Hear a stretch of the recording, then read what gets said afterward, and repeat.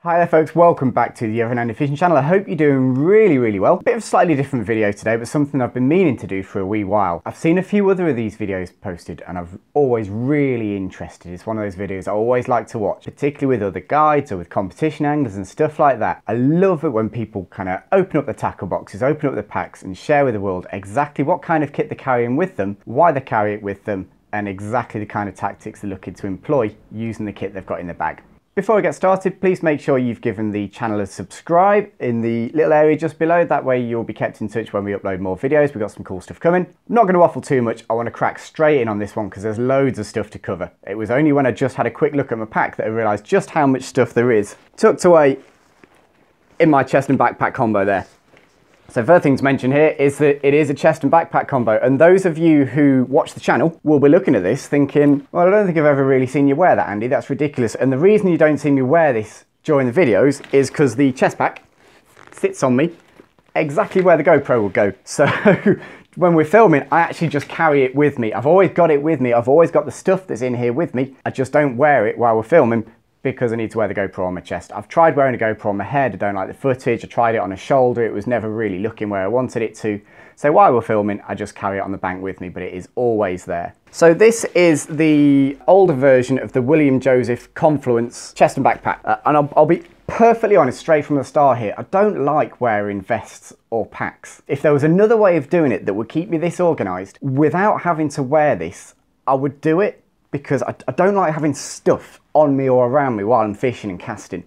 The problem is I haven't found another way, and it does keep me really organised. It keeps everything that I need exactly on me. It's a brilliant piece of kit. As I say, this one's the older version. There are newer versions now that I'll link in the description box below. In fact, all the stuff that I talk about today, I'll try and make sure there's a link in the description box for you. I'll also link, Witchwood did a pretty close copy of this. It's very close actually, and it's a little bit cheaper. It does pretty much the same stuff. I really like it. It keeps me organised. If there was another way, I'd use it, but that is my best worst case scenario, and I'm really grateful I've got it with me. It keeps me on the ball and keeps everything exactly where I need it. And there is so much stuff on here, but not loads of pockets. I've tried wearing a vest in the past, and I just found there was too many pockets. You know, there's stuff everywhere. I never knew exactly where something was, because I'm not the kind of guy who'll take something out of that pocket and then put it straight back in there. I'll take it out of that pocket, I'll hold it in my teeth, I'll put it on the bank, I'll put it back in that pocket.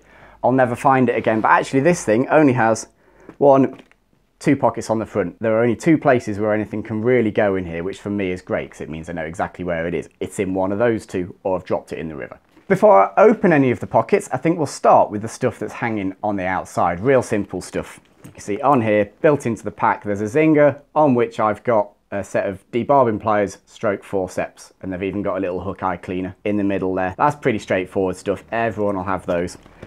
On this side, on the built-in zinger, down here, I've got 2 pots of loon strikeout or equivalent indicator fluff. Now this is stuff I don't use lots during the trout season, but every now and again, if we're fishing the duo and we want to fish somewhere slightly deeper, if the wind's got up too strong and we're struggling to use the French leader, actually, I will switch to the fluffy stuff. And if I open that up, yeah, there we go.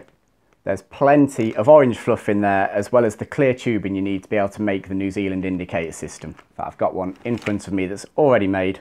Nice piece of fluff there, ready to go. You'll hold up a couple of 3mm beads on that, no problem at all. So I've got 2 pots of those. There'll be different colours in there. I think there'll be some of the original New Zealand wool in there as well. So you see slightly different colours. There's some black, there's some green in there. Just makes it easy to see. As I say, it's not something I use lots of during the summer in truth. I'd rather use the duo, particularly when the water's low. It's the middle of August at the moment. Every now and again, if there's a bit of rain, you know, if we get a bit of colour come down and we need some heavier flies that are going to get deeper, but we're in situations where we can't use the French leader, that's the way to go. Also on there, a bit less visible, is a safety pin with a load of tippet rings on. Now, anyone who watched our video that we made about my 3 favourite river rigs will know that I love using tippet rings for rigging rather than using water knots. I much prefer tippet rings. I find them far more versatile. And for all the French leader rigging stuff that we do during the summer and during the winter, I'll always have these on there. So tippet rings are an absolute must for me. They're kept on there I've got a little stock box that I keep in the car. It's got some more in as well. I've always got tippet rings on me. They're an absolute must. Got a Sims retractor here. I want to say it's the safest one I've found. I don't like retractors. I particularly don't like the springy ones. I much prefer this on a coil because the springs eventually give up. I've seen it time and time again. I haven't found a good one of those. I want to say it's safe. I actually lost a pair of Able nips off here, which at nigh on 100 quid is pretty bloody annoying. So even the Sims one isn't totally infallible. It just came unhooked while I was in the River Dee. And the next time I went to change some flies, my snips weren't there, which is really annoying. So you notice there's a slightly cheaper pair of sips on there. These are the TMCO ceramic bladed ones. They're pretty good. I get on okay with those, particularly with lighter tippet. There's another pot with some different strikeout in there. Again, different colours, that's all it'll be. A bit more tubing, a few different colours again. Also on there is one of my absolute most important pieces of kit. This is something I really couldn't do without. It's something you've seen IB and I use in the past, and it's something that when I'm with clients always raises a few eyebrows. It's what I've found is the very best way of getting a dry fly dry again, particularly CDC dries, which are prone to getting a bit clogged up and stuff like that. This is a bit of a hack, but I've been doing this for a long time now, and I'm convinced still that it's the very best way of getting a dry fly dry. There are 3 or 4 elastic bands on there, and that is how I dry my dry flies. So you would take your sodden dry fly, hook it round the elastic band, pull it tight, and give it a dozen real good pings. And you'll see it happen in real time. The water that's on that fibre, on that feathery fibre, on the CDC, whatever it is, will ping off. And after 10 seconds of doing that, you will have a perfectly dry fly. Now, obviously, this doesn't have the same issues with clogging up with water or going off like Amadou does. It's not expensive like a Ruby Cell fly dry, something like that. It is absolutely brilliant. It's bargain basement. I haven't found a better way of getting flies dry. Little tip for you, the very best elastic bands for doing this with, I've found, and I've been with a few now, are the ones they use to bind asparagus together. They just seem a little bit tougher than your regular common garden elastic band. So if you're into your asparagus or know anyone who grows it, get hold of the little blue elastic bands. They're the perfect thing for drying flies. That's a right little hack that usually people really enjoy. It's a good one to have. On top of that, on the outside of the bag, as well as having those to dry the flies, the other part of the system is this stuff, Hunt's Dry Dust. Absolutely fantastic. Again, I would ping the fly first. Always I would ping the fly first to get the worst of the water off. Then you go in with this stuff. It's a little pot with a brush on the end, and you just work that in to the fibres, really get stuck in with that. It doesn't coat it, you know, it's not like a gink or something like that coats it in slimy stuff. It's a desiccant. It just wicks away the rest of the moisture, and between the elastic band pinging and a little bit of Hunt's Dry Dust, that will get your dry fly totally dry every time. That's on the front of the pack. That is everything that we've looked at. I try and keep this really simple. There might not be as much stuff in this video as some of the other people who've done this video, but that's possibly because I'm quite a simple bloke. My brain can't handle too much stuff. I like to keep it nice and simple, nice and clean, not too much stuff. The little pocket on the front, I'm going to pop that one open, and in there will be a pot of mucilin, which is what I use for drying my filled leaders. I do the vast majority of my dry fly fishing with filled leaders, and they do need dressing regularly with mucilin, so probably 3 times a session. A little bit of that, I'll just run it straight through the pot. I don't bother with the little pad. In fact, I'll open that up. There's a little pad in there. I don't use that. I just run it straight through the middle of the mucilin, to be honest, and that's absolutely fine. I do get through quite a lot of mucilin, particularly when it's hot. It's a couple of quid a pot. Absolutely essential for the filled leaders. Also in there is my tippet. I only carry 3 breaking strains of tippet with me. There's some 5X there, which is 5.1. There is 6X there, which is 3.6. And there is 7X there, which is 2.4. And for trout and grayling fishing, that is literally all I use. Possibly with the exception, maybe if I was going streamer fishing, I would take some heavier stuff. I'd maybe take some 10 or 12 pound fluoro. But in terms of dry and dropper, duo, dry fly, French leader, 3 breaking strains, that's all I carry with me, nice and simple. It is fluorocarbon. I don't get the same issues with knotting that some people get with fluorocarbon. I meet a lot of clients who say, yeah, I tried fluoro, but it was too brittle. I didn't like the knots. For some reason, I don't get that issue. I find it knots just as well, if not better than copolymer. I like the invisibility aspect of it. I'm big on that. And it's super abrasion resistant. And you've seen in videos, IB and I have had big fish that have shot under trees and stuff like that. We might not have got away with those fish if we were using copolymer, because it doesn't have that abrasion resistance. Fluorocarbon does. So for me, it's the way to go. Also in there, pair of scissors. You know what it's like on the river. To be honest, these probably get used more when I'm taking other people's line out of trees and cutting it up than they actually do with my own rigging. They get used very little, but you've got to have a pair of scissors in your pack just in case. And that is it for that little front pocket. That's that whole one done. Now the big pocket. This is the money maker. This is where all the really important stuff sits with me. And obviously, first two things, two fly boxes. Nymph box, dry fly box. That is all the flies I carry for a session. That's it. I don't carry any more than these two boxes, and I think this is one of the absolute minefields for a beginner. I don't know how a newbie, particularly to river fly fishing, would ever get a selection of flies right, because there is a breadth of different flies on the market. There's hundreds, thousands of different flies, and every magazine is telling you you've got to have this fly, and if you go into this river you must have this fly. No, none of that. Keep it simple. So this is my kind of midsummer box. There's a row of terrestrials on there, there's some beetles, there's a couple of hawthorns, you know, they still work actually right the way through the summer hawthorns. And then there's 1, 2, 3, 4, 5 rows of caddis of different sizes and shapes, but they are only one insect, they're only caddis. And then we've got 1, 2, 3, 4, 5, 6.5 rows of various sizes and shapes of olive emergers, duns, spinners, ranging from a size 14 to a size 20 at this time of year, with fish slightly smaller. Down at the bottom there's a few canis, there's a couple of aphids and stuff like that, real picky stuff, but this is a very simple fly box. As I say, I'm a pretty simple bloke. If this was too complicated, I wouldn't be able to do it, so I like to keep this nice and easy. And it's going to be exactly the same with the nymph box. So in here we've got 1, 2, 3, 4, 5.5 rows of caddis nymphs. There's a couple of stray pink tags in there that I had to pick up the other day. They're basically all caddis nymphs. There's half a row here of freshwater shrimps, and then there are 1, 2, 3, 4, 5.5 rows of what are essentially olive nymphs, baited nymphs, heptagenid nymphs, upwing insect nymphs. Nice and simple. The bottom 2.5 rows there are spiders, and actually I haven't done much spider fishing this year. I like to do that early in the season. It's really simple, it's really clean. All there is a lot of the same flies but in different weights. I'd rather have patterns that I've got confidence in a range of weights and sizes rather than have hundreds of different patterns. It just gets too confusing. So that, between those two boxes, is my entire mid to late season trout fly selection. That's it, that's all I need. I use the old school tacky boxes, I really like them. Nice and solid, dependable, super grippy. I just shook that and the fly came loose. They are super grippy, I promise. Don't think you can get the old school ones anymore, but I'm sure the new ones are just as good. I'll make sure I try and find these and link them in the description box. If not, I'll link the new ones because they'll be just as good. So that is that, 2 fly boxes, that'll be the money maker. In here we've got a pot of hunts up high. It's kind of a gink type thing, similar type thing. It doesn't get used a whole lot, to be honest, and may well put a little dip of this on the parachute of a clink hammer or something like that, particularly when I'm fishing the duo at the start of the session. But I don't put much on there, to be honest. It's not something that gets used a huge amount. Sometimes if you've got a braided leader loop that's really, really sinky, you can coat it in this and it'll keep it up. I keep it in there just in case. It doesn't get a huge amount of use in truth. We are in the coronavirus at the moment. That in there is 85% alcohol hand sanitizer. I keep that on me while I'm guiding and while I'm fishing at the moment. Obviously, usually that wouldn't be there, but at the moment that one's super important.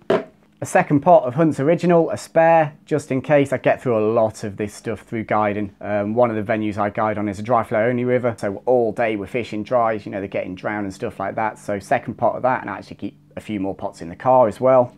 Another slightly different floatant, Fulham Mill High Ride. Now I'll compare these two. The Hunt's comes with the brush in, is very, very fine powder, and you can work that into areas of fly that you want to float.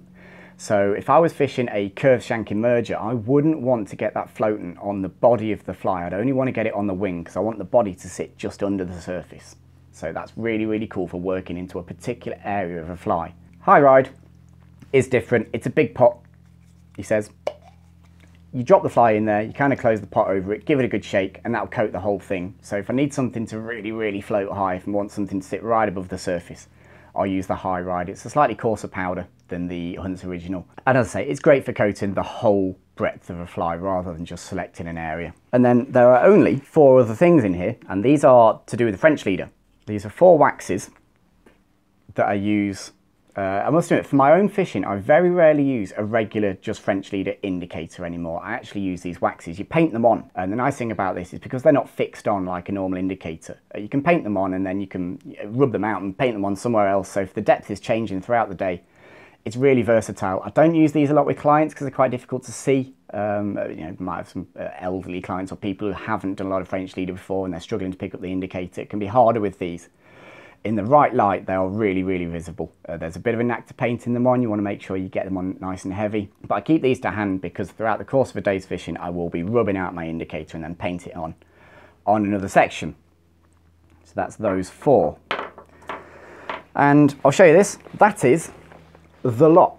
That's everything I keep on my front during the trout season. I must admit, during the grayling season, there'll be a few other bits, and I'll probably do another one of these during the winter. But for the trout season, that is absolutely everything that I carry on my chest. I don't feel like I need anything more than that with me. It's super simple. Before I go on to the backside, before I go on to the backpack side of things, IB and I went down and filmed some chalk stream fishing. We're really, really excited to share this with you. We've got a little mini chalk stream series coming very, very soon. It should be out within the next few days. So keep an eye on the channel, make sure you're subbed, and we're going to roll a little bit of footage from here to get you guys super excited about the next few vlogs.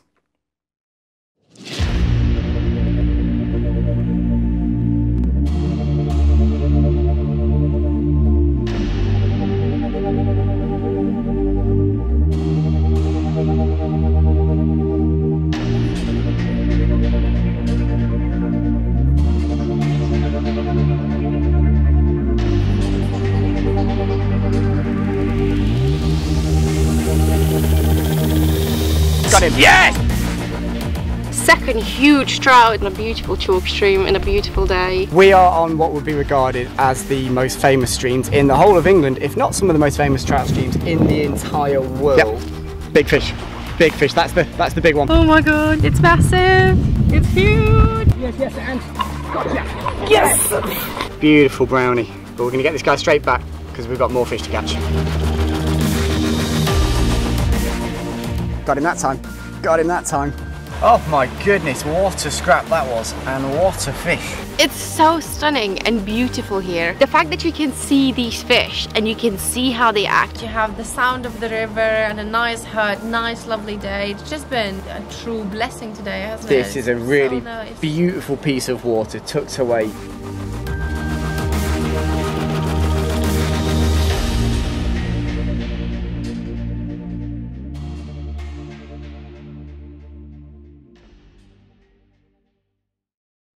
We had a bloody brilliant time down there, and again, thank you to Pete McLeod, thank you to Simon Cooper, thank you to the guys at Fishing Breaks.